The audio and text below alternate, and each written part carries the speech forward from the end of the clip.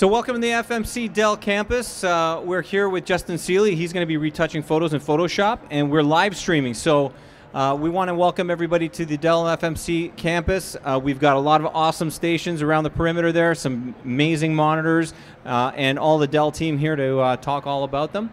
And we want to thank Dell for having us here as a partner, and we want to share our experts and our pros here to show you how to do stuff, cool stuff. Ready? Let's rock it. Justin. All right.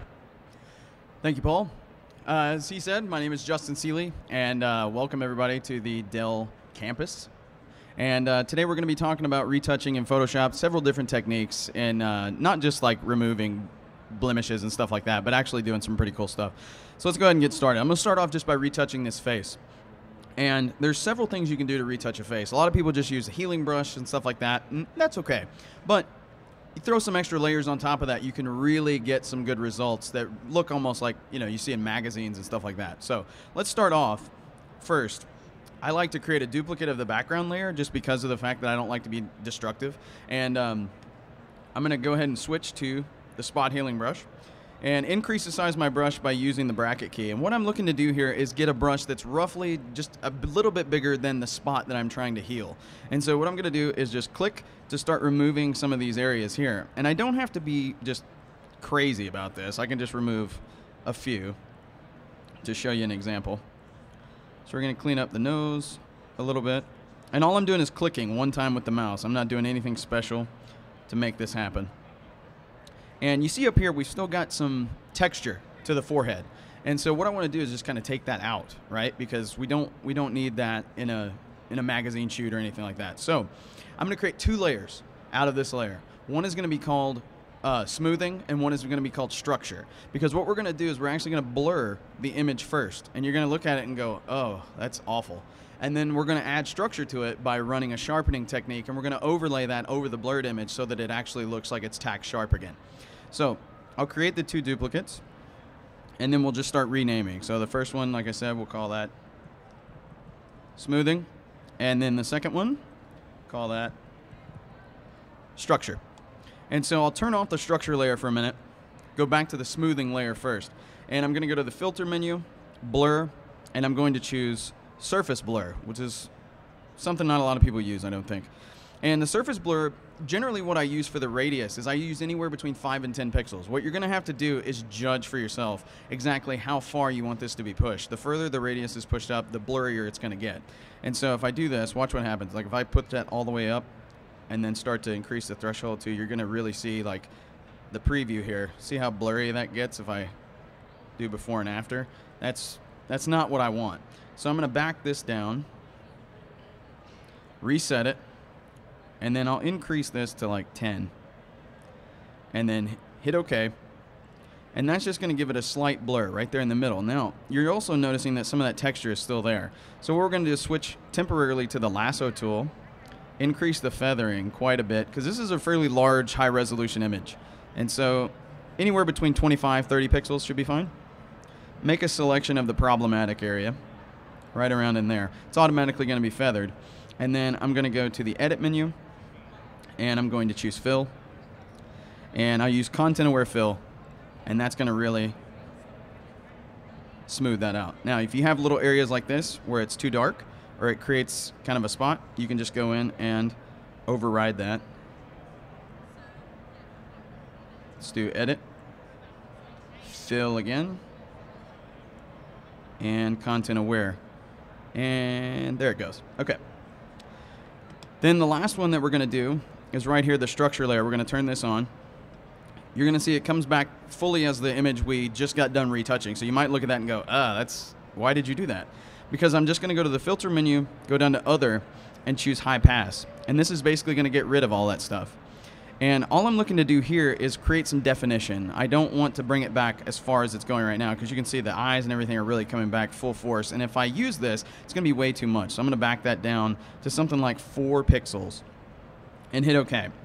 Once I do that, go to the normal blend mode and change that to overlay.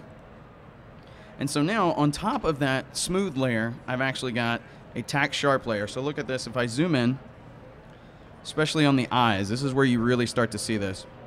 So here's before, real blurry, and here's after, where it's sharp again, which is kind of neat.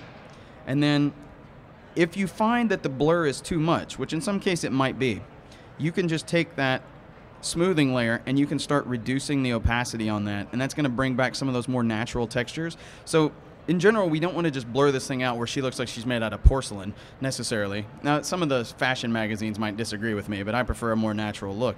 And so you bring back some of that texture, but you don't have it as harsh as it was before.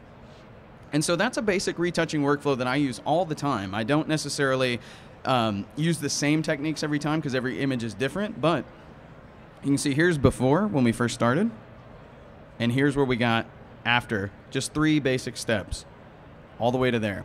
And you can actually even add a little bit more pop to this by changing the blend mode of the smoothing layer to something like overlay, and that'll give it almost like a digital makeup-like effect with some extra contrast. So play around with blend modes and play around with all the different settings. It's going to be different for every image, different for every resolution, and just see what you can come up with. Now, we're going to have a little fun with this one because in Photoshop they introduced a really interesting feature. I believe it was last year, where they added in the face-aware liquify. And so face-aware liquify is basically where Photoshop recognizes that it's working on a face. And when it's working on a face, it will read things like eyes, chin, nose, that kind of stuff. And so you can also do this non-destructively by doing a smart object. So we'll right-click that layer, convert it to a smart object, and then we'll go up here to the filter menu and go down to liquify. Once I'm inside the liquify dialog box, need me to pause? Okay.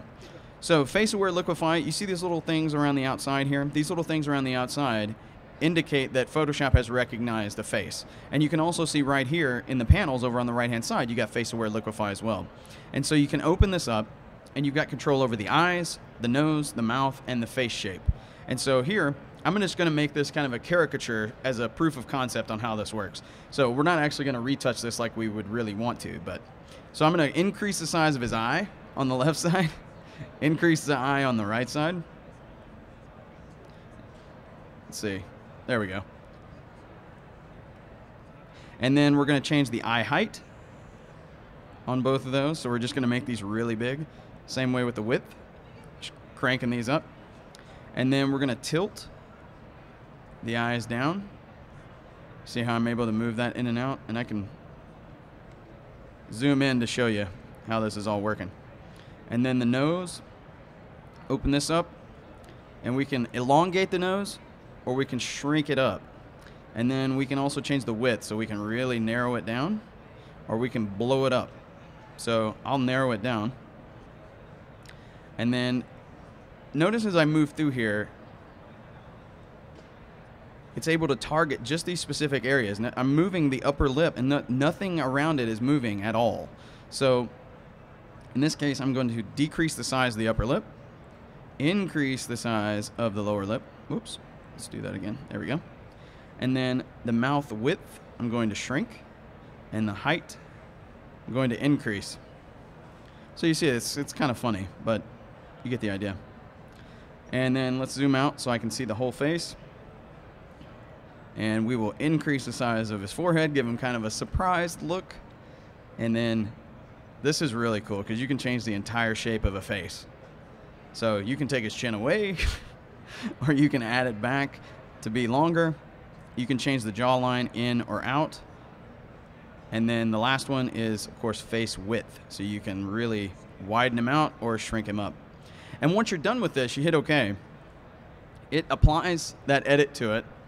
And then it's a smart object. So you can turn that on and off anytime you want to see before and after, which is kind of neat. You can also go back in there by double-clicking where it says Smart Filter, or excuse me, double-clicking where it says Liquify, and it'll launch the Liquify dialog box again, and then you can reset it just by clicking the Reset button, and then you can go in here and make some actual adjustments if you wanted to. So maybe we want to shrink the eyes just a little bit, increase the height, change the width just a little, and these little adjustments go a long way. You don't have to make really exaggerated adjustments like I was doing before. And this will really start to change the way your photos look. So I'm not going to change anything else other than the forehead, just to raise his eyebrows a little bit. And then we'll hit OK. And so here is before and after, just a slight change, just a very slight change. But gives him more of a surprised look. The eyes are a little different. Nothing else changes, just the top of the head. Very simple, very basic. And so that's Face Aware Liquify. It's pretty simple, but also very fun. All right. Now we're going to move on to color correcting a photo, because this is something I think a lot of people want to know how to do. They take a photo at sunset or early in the morning. It's too warm, it's too cool, or it's got a green color cast or purple color cast, and they don't really know how to retouch it to make it look more natural. And so in order to do that, I'm going to use a curves adjustment layer. And a lot of people are afraid of curves because it is rather involved, right? It's got this, in the properties panel, you've got this big curve. People start coming in here and they start, playing around, and it looks weird and they don't really understand it. Well, curves is really great at helping you determine where your black point and your white point are in your image. So for instance, if I come over here to these eyedroppers, you've got your black point, your neutral gray point, and your white point right here. So if I want to see the darkest parts of my image, I can select that black eyedropper tool, and then I can come down here and I can hold down the Alt key and I can start to drag this. As I drag it, you're going to notice that some information comes back into the photo. Where you start to see black, that's the darkest part of your image. And so I can see where that black is right there. I can bring that back, and then right here, use that black eyedropper to click right there, and that sets my black point. I can do the same thing for the white point. Hold down Alt. Oops. Let's go back that way. Come on. There we go. So you drag the white point now in like this, and wherever you see white initially, that's the lightest part of your image. So right there on the shorts. So we're just going to release that and then click, and that should neutralize that a little bit and brighten it up. There we go. Slight change. And then the last thing you're going to do is pick the neutral gray. So the neutral gray is probably right here in his shirt. And when I do that, it really neutralizes the photo completely. Now, it might be a little too cool. If that's the case, you can add some warming to it later. Now, of course, this is all pretty involved. And a lot of people look at that and they're like, hey, man, that's a lot of work. Is there an easier way to do that? And as a matter of fact, there is. So I show you the hard way first, because the hard way, it kind of teaches you what this thing is doing. But the easy way is right here. So in these little menus, and if you never use these menus, by the way, you should really check them out, because the little flyout menus have a lot of information in there. So when you click on this, there is an auto options menu. And when you do that, it opens up the auto color correction options. And what we did before is we found the light point and we found the dark point. So you can actually tell curves, find those on my own or on your own. And they do that automatically. You don't have to do any of those tricks. And then hit OK. And then all you have to do is set the gray point. So this should be neutral right here. Whoops, maybe not. There we go. Kind of tone that back. Come on. It's blowing out my highlights. Oh, it's because I'm doing the highlights. Let's do that again. So auto options, find dark and light colors, switch to the gray, and then neutralize it like that. So there. Very quick, very easy color correction without having to do any of that crazy work that I was doing before. Then, once you do that, like I said, it could be a little too cool, like a little too blue. And if that's the case, you can warm that back up. The easy way to do that in curves is to target the channel where the warm colors are. And in most photos, that's going to be the reds. So we can target the red channel and then see how that is pushed way down. I can just take this and start bringing it back up to introduce some more warm tones into the image, just to warm it up just a little bit, because we neutralized it a little too much. And so then I'll close the properties panel, put that back over there, and let's open the layers panel up and check this out. Here's before, when it had the really yellow orange color cast, and then there's after we removed it completely using curves, which was pretty simple. All right, next exercise. Sometimes you shoot a photo and you get a really good composition, but the weather or the atmosphere doesn't always cooperate. So you might have this really great photo of this valley with the mountains in the background, but the mountains are kind of hazed out right? You can't really see them all that well. Well, Photoshop actually has a built-in feature that will allow you to remove haze from an image, and you use Camera Raw to do that. So I'm going to right-click on this, convert it to a smart object, go up to the Filter menu, and choose Camera Raw. And once Camera Raw launches, you're going to go over to the Effects tab, FX. And right at the top, there is a dehaze. Now, if you push this to the left, it's going to get more hazy. So if you want to introduce haze into your composition, you can do that. So you can make it look like it was even more foggy than it was that day. But if you want to remove it, you start pushing that to the right. And look how quickly you can bring back those mountains in the background just by cranking that up. Now, you're also going to get a little bit of oversaturation and contrast down here. And so that's why I do this as a smart object, because what I can do after I bring that back is hit OK. And then once that applies, I've got a smart filter mask. And that smart filter mask, I can use the brush tool, increase the size of my brush, make sure that on the layer mask you're painting with black. Because when you're dealing with layer mask, black conceals, white reveals. Always remember that. So now I'm painting with black, and I'm just going to paint across the front of the image, and I can remove some of that extra contrast, especially right here in the trees and this baseline of the mountain. And I'm not being real technical right now, not real accurate. And I can kind of see here in the layer mask what it's doing. Turn it on and off to see the difference. I can hold down the Option key, or excuse me, the Alt key, and click, and that's going to show me the full thing, so I can actually come in here and paint out most of this. And then hold down Alt and click it again to bring it back. Now, any of these areas that I don't like that have been lightened up too much, just hit the letter X on the keyboard, and that's going to allow me to brush that back in some of these areas to kind of make it slowly transition. You could also use a gradient on that as well. So if I were to take this and fill it with white again, so that it's completely filled, I can grab the gradient tool, make sure that it's a black to white gradient, and with the black to white gradient selected, I just make sure the white part is up towards the top and the black part is towards the bottom. Hold down the Shift key, click and drag a straight line. What I want is I want this to start wherever I want the effect to be fully in view, and then I want to stop wherever I want the rest of it to go away. So I'll release it right here at the tree line, and there we go. So I've lightened up a little bit of those areas down towards the bottom, and then I've brought it back completely there at the top. And then I can even adjust the Camera Raw by double-clicking on it. That'll launch the Camera Raw dialog box again. And then I can go back here, and I can dial this back in to be even more visible. Hit OK. And so only the mountains change. Nothing in the foreground changes because I've got that gradient applied right there. And then I can turn that off and on anytime I want, which is kind of cool. All right. Another common thing that people ask me how to do in Photoshop is, how do I create a color change in Photoshop? So how do I change the color of something like this yellow dress? It's actually pretty easy. There are a lot of different techniques, and I'm going to show you a couple of them here.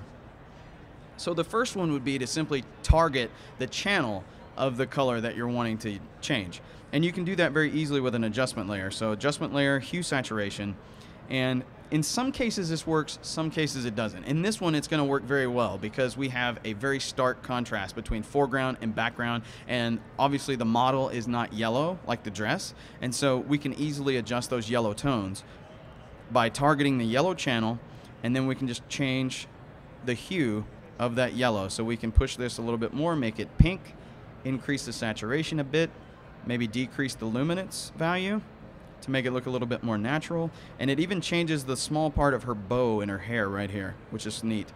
And then once I'm done with that, I can turn it on and off to show you there's before and after.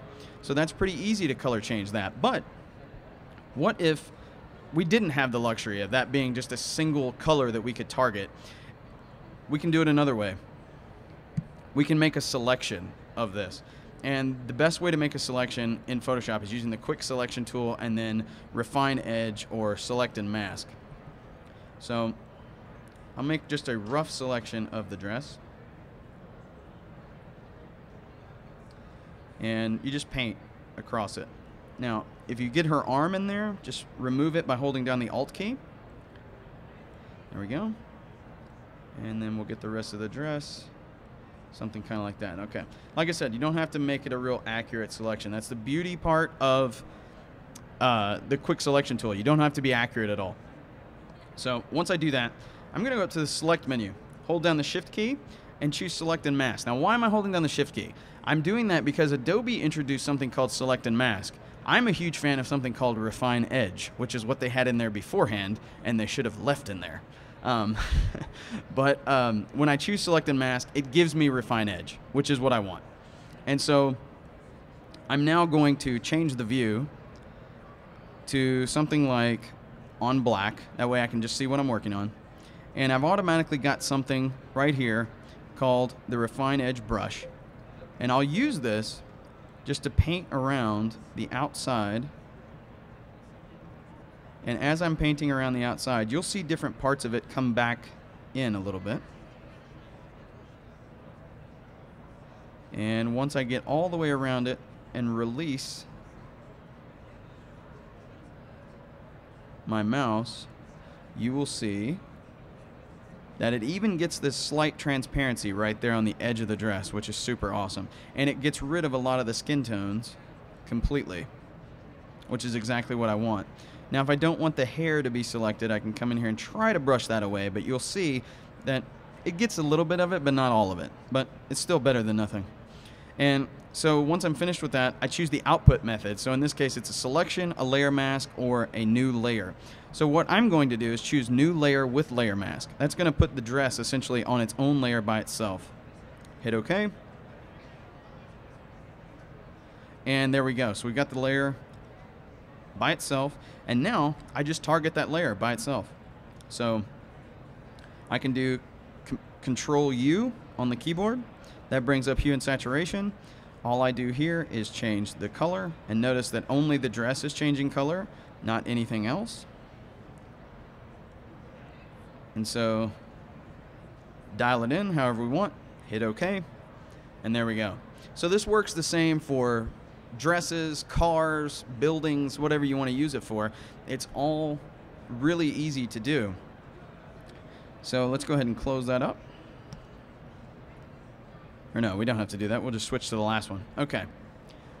Last one that we have here is an old photo. And this is something that my grandparents used to ask me to do all the time. They would bring me old photographs, and this is, you know, they would be highly degraded, crooked, torn, ripped, whatever. And they would say, "Can you turn this into a usable photo?" And I would say, "Yeah, sure, no problem." And I learned how to do a lot of this stuff just by playing around.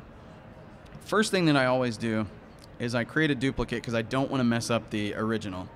And then for this one, I'm going to create a selection down here at the bottom of that 1939.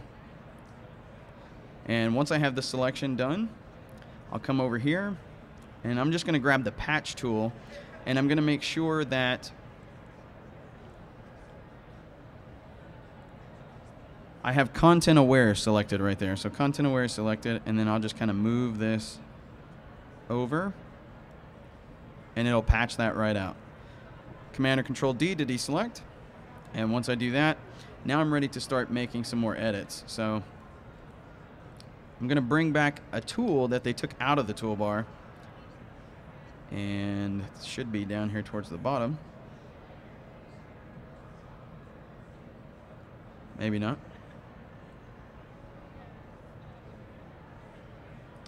There it is, the ruler tool. So we're just going to drag that over, drop it in, hit done, and switch over to the ruler tool. And what I want to do is straighten this up. So I'm just going to drag along the horizon line down here at the bottom, and then click straighten layer. That's going to straighten it up, which is cool. But if I turn off the background layer, you can see there are some gaps. And the easiest way to fix the gaps is to hold down the Control key, click the layer that you're working on. That's going to make a selection around the pixel areas. And then I'm going to use Shift, Control, and the letter I to invert the selection. So now I'm only selecting the empty spaces. And then we'll go to Edit, and we'll choose Fill. And we're going to switch this to Content Aware and hit OK. and that's going to fill in those gaps with content-aware fill. Now there's some areas up here at the top I might have to retouch later, but in general it looks okay. The only thing I might fix is over here on the side, so let's go ahead and fix this. Edit, fill, content-aware. There we go, a little bit better. I'd have to work on that fence a little bit, but otherwise pretty good. And so once I have that done and we straighten it up, we've removed the debris from the image, and so now I'm going to convert that to black and white. Clean it up even more, and then I'll use this guy right here, and I can click and drag across this to darken areas and brighten areas to create exactly the look and feel that I want. Now, a lot of people recolor old photographs. I'm not a big fan of that. I like to keep everything as it was. But in this case, the photograph was black and white when they took it. It was not old and yellow, so we've essentially gotten rid of the problems. We've patched certain areas. We've also content-aware filled areas. We would need to go back and retouch some of that. But for the most part, in just a few easy steps, we've gone from that to that, which is super cool. All right, so that's going to wrap it up for my Photoshop retouching tips. I want to thank everybody for joining me here. Again, this is live from the Dell campus in partnership with FMC here at Adobe Max 2017, live from Las Vegas. Thanks for joining us.